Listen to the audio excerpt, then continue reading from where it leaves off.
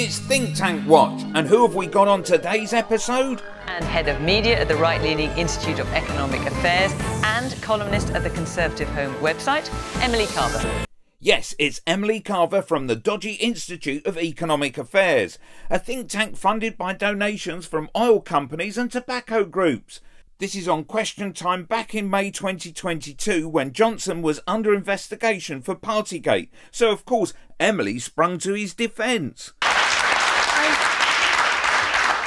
I mean, I understand why a lot of people are furious and have been furious with Boris Johnson over this. I do understand that. But I think taking a step back and looking at this at the moment, Keir Starmer himself is under the cosh. He's under a police investigation in Durham. We have Boris Johnson, who's been done for one fine for essentially, I don't think he even ate the cake at this event that he was supposedly at. And here she's about to say we should be cautious of putting a windfall tax on the energy companies. But let's see how she reacts when she's challenged about the less than transparent nature of the IEA by SNP MP Alyn Smith. So they are adding a lot of costs onto people, and we go to the windfall tax, which sounds great, but there are unintended consequences to that on investment, particularly when we need more supply in the energy system. So I do think that there's a lot the government could be doing, but I am wary of populist measures.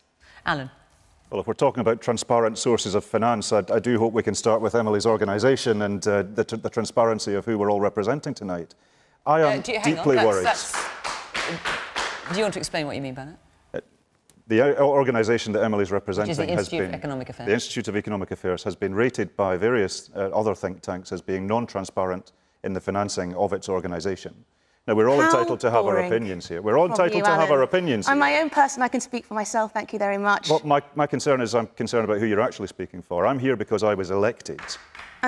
She's here because she's elected. Let Emily have a chance to respond to that before you answer this substantive question. Well, firstly, the Institute of Economic Affairs keeps the privacy of our donors.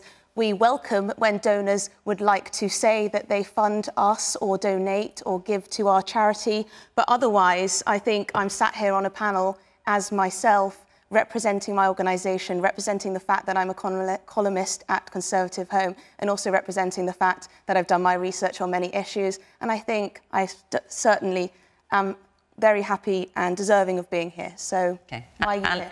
Do you want, and we're very happy that you're on the panel. Click here for a video about the man who helped put extra money on your mortgage, Mark Littlewood.